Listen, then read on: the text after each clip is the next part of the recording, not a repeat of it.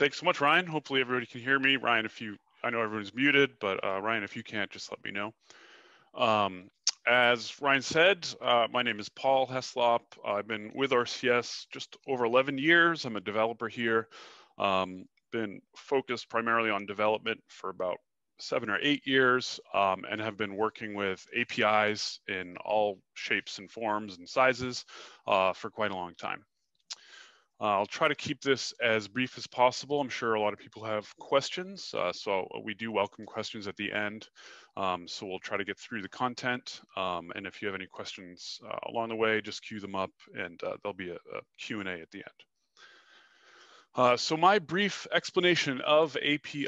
I always like to start, I guess, kind of thinking of friends and family who might ask me what an API is, or they come to me and they say the word API. And let me click here. A lot of times this is what they think. They think API is magic. They hear, I have an API, my vendor has an API, I want to connect, I have this thing, it is great. Unfortunately, that is not the case. While they are great and everywhere, it is not a silver bullet, it is not universal. They're all over the place and they are different, whether you're working with Counterpoint or any other software system out there. And to kind of really understand that, you need to get a better idea of what API actually means, from a technical perspective. And that's why I like to segue into this slide. And the reason why I like to segue into this slide is really to just click this animation button and say, you don't need to know anything about that. I'm a developer. I develop APIs, and I don't even know what most of that means. So, as a retailer, you don't, unless you're super interested or super bored, you don't really need to know the nuts and bolts or the technical aspects of how it works. And if you Google it, you probably just kind of get lost. I know I do, at least. What you do need to know is what it actually means in English. So API is actually an initialism. It stands for Application Programming Interface. But really what it comes down to is you just want to drill into this word interface. So all those graphs, all these 3 words really boil down to this second definition of the word interface. And really you can consolidate this more. All an API is it is the single point where 2 systems connect to each other. And for the purpose of this conversation, it is 2 computer systems, whether it is a computer that you're using connecting to a printer, whether it's Counterpoint connecting to a website, whether it's Google connecting to Instagram. It is just that one single point where 2 systems connect. That is what an API is. And I like to segue into, before we get into the Counterpoint stuff here, I'd like to segue into everyday examples. This is what I like to call the API slide, because the word API is everywhere. And you'll see that API isn't just specific to the internet. It isn't specific to Counterpoint. It isn't specific to a brand or a company. It is everywhere. So I have a Garmin smartwatch. I also have the Strava app. If I do a Strava activity, I'm done with my activity. My phone uses an API to connect to my watch to get the information. And then my phone uses an API to upload it to Strava. So all my Strava buddies can see what I did on the website. Same thing with Google, but Google, I have literally everything because everything integrates with Google, and Google has lists of things that you can connect to and documentation on how, everything from Google Maps to Google Docs to Gmail, everything or most things can be accessed outside of Google using their API. Website single sign-on is another great example. So if you log in at Instagram or LinkedIn, they have their own accounts where you can have a specific Instagram account, or you'll often see single sign-on for login with Facebook or sign in with Google. So when you press these buttons, Instagram or LinkedIn may not know anything about your Google account or when you signed up or if you're actually an active Google user.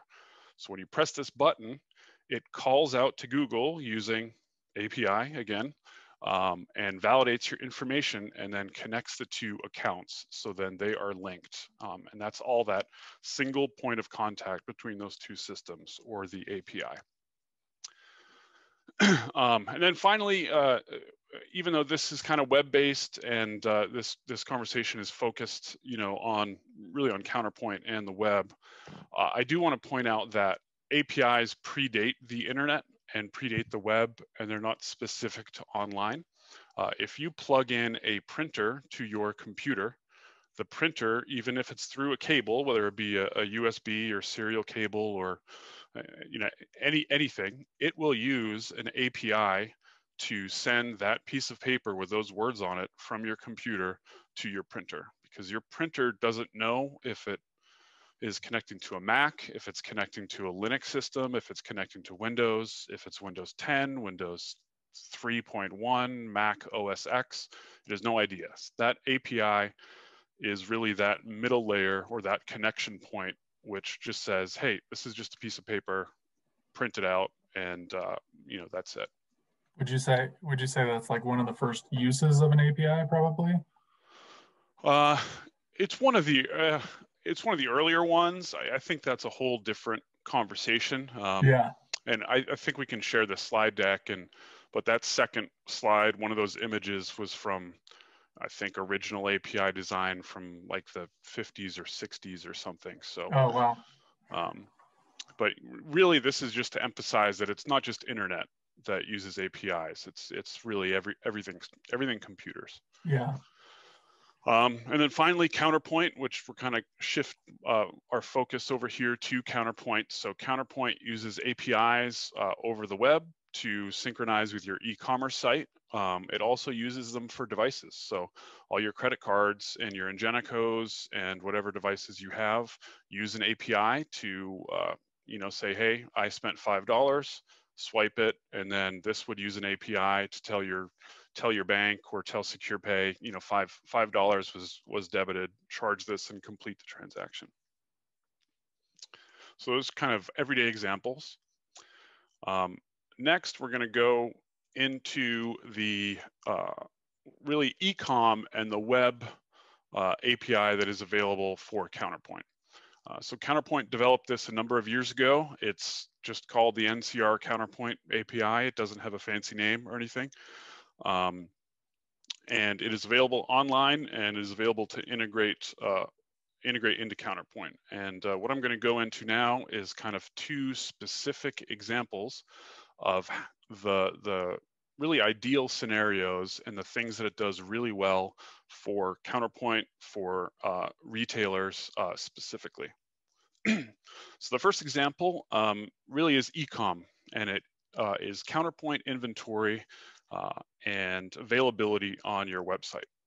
So here I've outlined a scenario which kind of at a high level mimics API calls or API individual connections, which tell your website what Counterpoint is doing and tell Counterpoint what your website is doing.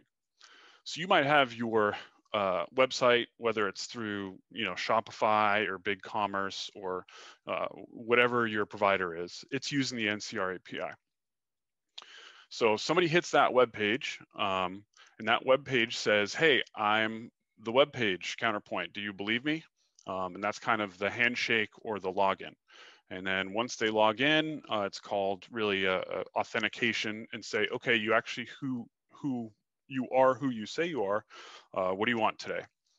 And then your website would use the API and say, "Hey, Counterpoint, can you tell me how many widgets I have? This customer is on the shopping cart and they want to buy 5. Do you have 5 available to buy?" And then Counterpoint would go into your database and look at all your committed quantity, your on-hand quantity, kind of what's available in store, and where your inventory is at.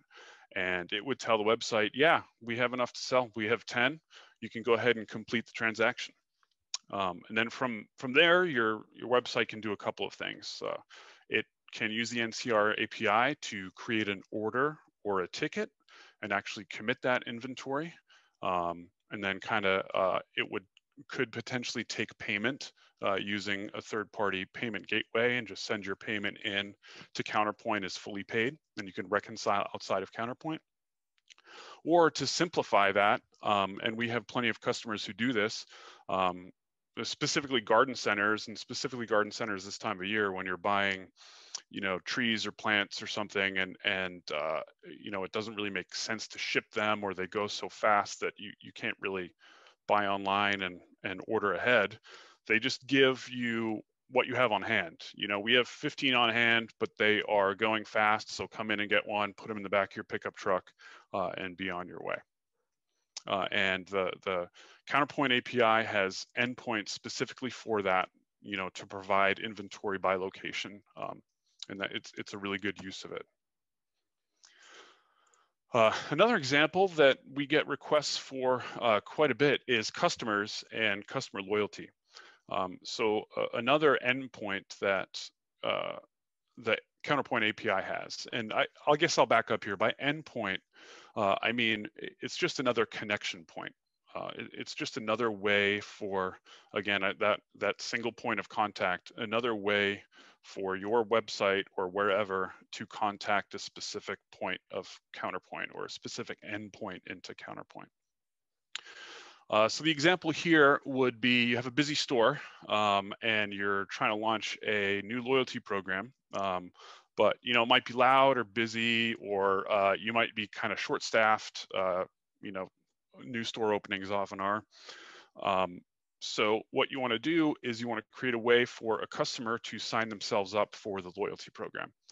So a good way to do this is you could have signage across your store that says, hey, join our loyalty program. And very simply, you could just slap a QR code on there that you generate from Google Chrome or whatever. And that QR code, once you scan it, could just redirect the person's phone to a custom web page. They have, if you Google it, they have kind of out of the box. One great one is called Jot Form, which allows you to quickly create surveys and then send the results to different places. There's a lot of integrations into different APIs that you can use with Jot Form. Or if you have an in-house developer or a tinkerer, you could create your own JavaScript page, and to make a call from that is pretty easy. So anyway, so they would hit OK. They've entered in zip, phone, address, X, Y, and Z, whatever they do. That would call the create customer record, and it would pass in all relevant details or everything that they filled in. And kind of depending on your validation here, you could potentially do a rule like, if they fill in all the information, not only create a customer number, but add them to the loyalty program best customers in Counterpoint. And the cool thing about that is, and the cool thing about APIs and NCR API in general is it's kind of instantaneous. So as long as it gets a connection and it's successful and it validates fine, that customer is just in Counterpoint. So if they're in the back of the line, there's 10 people ahead of them. They scan the QR code. They spend 5 minutes entering their information. They press OK. They get to that front of the line. They put their box on the table and they just say, hey, I just signed up for the loyalty program. Can you look me up? Sure. So the sales rep just press look up customer and looks up in the ways that you normally would, whether it's by phone or name. And that customer could be located and then added to the transaction. Pretty great too. If they're in a hurry and you want them to sign up for your loyalty program, they can just scan it and do it on their own time, and they don't have to do it right then and there. And so I think that's pretty convenient for people. That's a great point. Yeah, it wouldn't have to be instant. It doesn't even have to be on the phone. I mean, you could. This would apply anywhere. You could put a link on your website if you want to drive website traffic. About your business. You say visit our website and read this and hide this somewhere kind of deep in your website, so they have to read through all sorts of stuff before they can join. Yeah. Okay, well, so those are cool things. I'm kind of getting to the end here. but it's not bulletproof. There are challenges, and there are challenges not only with the NCR API, but with all APIs ever. There's no silver bullet, there's no perfect solution, but there are great solutions, and there are ways to get around those challenges. So the biggest one these days that we see is this top bullet. So everyone has an API, especially in our business with retailers who are dealing with vendors and different CRM platforms and e-commerce platforms and web startups. Everybody has their own API. So they've either built one that connects to their system, or they've inherited one, and there's all sorts of documentation out there, and many times they require Counterpoint or us to connect to theirs, and it could be the other way around. And that's one of the challenges that you never really know going into a project. You could have vendor XYZ that you want to start doing business with, and they say, hey, we have awesome developers, just give us your API, we'll do all the work. But then you have vendor vendor two who says the other way around. They're like, well, no, we have our own API, and you guys can do all the work to connect. So it really depends on the scenario, and it's kind of different every time. That being said, regardless of what side it's on, there's no one single API that does everything. And sometimes, the Counterpoint API really might not be the best fit. Sometimes it will be, sometimes it won't. I will say that it does excel with, as I said, inventory, creating customers, creating tickets and orders just for that e-com shopping cart. It's a really good solution for that. Where it lacks is some of the back office functionality. And I know that at least somewhere is on NCR's roadmap. So things like, transfers or adjustments or receivers or things like that. Out of the box with Counterpoint API, you will not get that functionality. But that can happen with vendor APIs too. So as I said, nothing is perfect. So it could be 99% there, but you're missing one little connection point that is key to your business, or the other way around. So how do you get around that? Well, what you can do is a custom solution. So, as I said, everybody has their APIs. So you don't necessarily have to rely on the NCR one. So you can create custom solutions. So we do have some out of the box ones, and we do have ability to create custom ones, depending on the scenario. Some kind of examples out of the box is we do have a connection to Salesforce, which syncs your customer data to Salesforce accounts. And that can be automated on a schedule. And you can do like a one-to-one mapping between Counterpoint and Salesforce. A popular one that we have is Avalara. So that Avalara, at point of sale, you can just press a button or have it happen automatically, and it will go out to Avalara and bring back the appropriate taxes. So if you're in, say, New York State and you have complicated, sugar tax and food tax and different jurisdictions and authorities, it takes all the guesswork and headaches out of that and all of the setup away from Counterpoint, and you just say, hey, Avalara, you take care of tax reporting, you take care of taxes. I just want Counterpoint to process sales, and I don't have to worry about it. Another popular one we do is ShipStation. That's for shipping outside of Counterpoint. So really, that's a pretty simple one. Really, we just send your orders up to ShipStation, and they appear on the ShipStation website, and then you can do all your packing and shipping and labeling and everything from there. Pointy is another good one. So that's a Google solution, and really what that allows you to do is sign up your stores for the Pointy service, which uses Google geolocation and advertises your website and your inventory and your quantity, and kind of gives you higher visibility out there.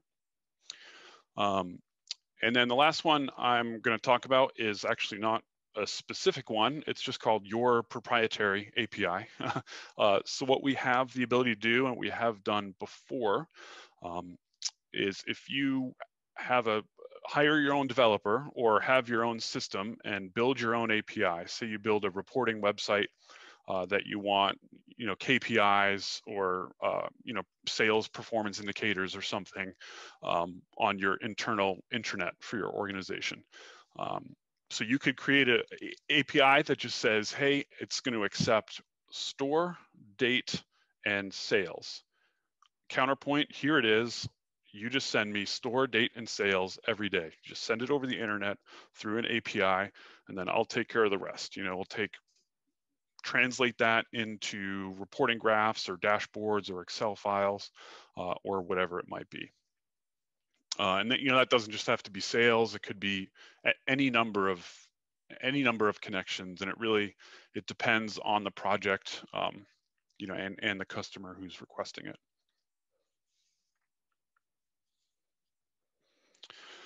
And really, that's all I had. So as I said, I wanted to keep it short and brief, or short and sweet. So if there are any questions coming in, I guess over to Ryan. Please let us know. Thanks, Paul. A lot of great stuff in there. Hopefully, everyone has a little bit better understanding of what an API is and what it can do. We do have a question from Robin. Do you have an API for Blackbaud donor management, or have we worked with Blackbaud donor management software? We have not worked directly with Blackbaud donor management. We have worked with other donor managements before. Actually, is Blackbaud the same as Razor's Edge? Are they one and the same? I know they used to be separate. Robin, if you know if those are the same, let us know. Yeah, so currently we don't have an out of the box, but if that's something that you're interested in and you have a contact over there, please let us know, and we can look up the API documentation. It looks like they are the same, Blackbaud and Razor's Edge. Okay. Does it matter if we have Counterpoint on-prem or on our own SQL Server database? It does not. So to get too technical for probably a short period of time, the NCR Counterpoint API is a Windows service that gets installed whatever machine your Counterpoint application lives on. So it doesn't matter where, as long as it can see your Counterpoint installation files, what we call the top level directory, because that's how it validates to Counterpoint, you're good. Really the only prerequisite is once you installed it, it gets tied to a port, what's called a port, which is like a address. And what you just have to do is configure your firewall to make that address public to the internet. And this, again, getting too technical, but obviously you would want to limit that to specific addresses. So kind of get all your ducks in a row first and figure out where your API calls are coming from and just limit those. So, only your website or whatever can call out to Counterpoint. Great. Can you talk more about the NCR roadmap? I don't know if you're able to. But we have been using the NCR API. This is Nick Wilson. We've been using the NCR API for several years. It seems like NCR API is there, but it is a black hole when it comes to development troubleshooting. There are no new releases of the API, and it just I think he's saying it hasn't been updated in a while, and he's wondering if they're planning any updates that you know of. Yeah. Hey, Nick. Yeah, well, I've actually worked with you specifically on it before. So I don't know details about their timeline for roadmap. I will say that they did push out an update maybe 6 months ago. You can go to the GitHub and check and see it, but it was an update that had to do with out of balance distributions when creating payments. And I believe that at least at one time you were having that issue. And I do know that at least they reported and created a release that they resolved it. But in terms of their timeline for, future additions, bug fixes, or features, I can't speak specifically to that. I can try to get you more information though. Great. Pablo has a great question, which we missed covering. Is there an extra cost to the Counterpoint API? So NCR provides the Counterpoint API for free. It's a free option. You just update your registration INI file. And there are various options for installation. We can provide professional services to you to assist with the installation. Obviously, we can just provide you the installation files, and you can follow the GitHub and the instructions and install it yourself if you're not hosted by us. But outside of that, if you require assistance with calls or how to use it or definition from Counterpoint, we can certainly provide that as a professional service. And it really depends on the scenario and the project, what you're looking to do on what that would look like. Great. Marcy kind of wants to know a little bit more about the Salesforce API. I think we'll probably have the account rep reach out unless you have anything else you'd like to add about Salesforce. She says that they have a custom bridge that connects Salesforce to Counterpoint customers, including their category, but not tickets. Sure. So, and that is one of our newer ones, and we'll certainly have your account rep reach out.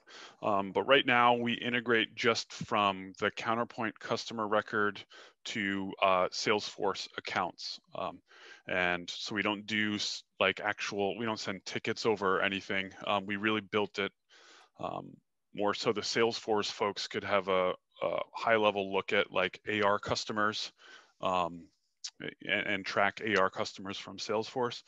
I will say though that it does support any and all custom fields on both sides. So when you do open it up, you have kind of a WYSIWYG field selector. So it will list all your fields in Counterpoint, and then it will dynamically list all of your Salesforce fields. So, and as you know, with Salesforce, you can add 1 million custom fields if you want to any screen, but specifically to the account screen. So, things like aging balance over 90 days might not be a default Salesforce field, but if you add it to Salesforce, you can map it to Counterpoint. And then does it update both ways? Like if you update an account in Salesforce, will it update them in Counterpoint? No, it does not. It updates from Counterpoint to Salesforce. Okay. Based on the Counterpoint customer number. Great. Tracy wants to know, can we have access if we use you as our host for Counterpoint? Yes. Yeah. Yeah, and we have plenty of hosted customers who use who have the API.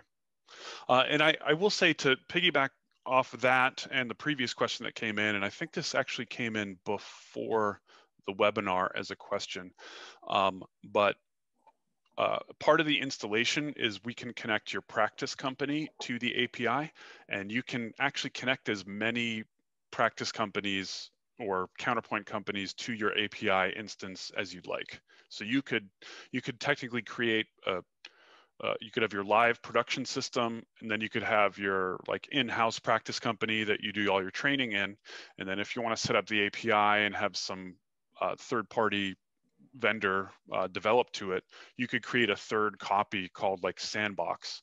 And that developer could do all the development against the Sandbox, and it would be completely disconnected from both your in-house practice company for your employees and for your production instance. And then when you approve and everybody looks good, everybody's happy, it's just a matter of providing what's called keys, like a different username and password to that developer or to whoever is integrating to connect to your live system. And that's typically that's how we set it up anyway. So we would, if we do the installation for you, we would never, or not never, we try not to give third-party vendors or developers access to your live system, until you say, hey, this looks good. Let's switch over. We always start with a sandbox. Great. I think questions are starting to taper off. If anybody has any last minute questions, feel free to get them in there. I'm going to ask a question to everybody, sort of a quiz. Did anybody scan the QR code that was on the screen? Can they tell me where it went? Oh, Eric's raising his hand. It's a pretty simple answer. You could probably guess it, but let's see if anybody knows. Retail control systems, of course. Good job, Eric. I'm glad it worked. Didn't test it. I don't think I actually scanned it. I just thought, hey, this will be cool. Yeah, I scanned it as well. Great. Okay, so I think that's all the questions we have. As always, if you have any further questions that you think of, feel free to reach out to myself, marketing@Retail Control Systems, or your account rep, and we will definitely get back to you with an answer. This recording will be emailed to everybody who signed up, and it'll also be on our YouTube channel. If you haven't checked out our YouTube channel, check it out. There's a lot of great stuff we're constantly updating, so be sure to check it out. Thanks, Paul. Thanks, everyone, for joining us. Thanks, everybody. Have a great day. Bye. Bye-bye.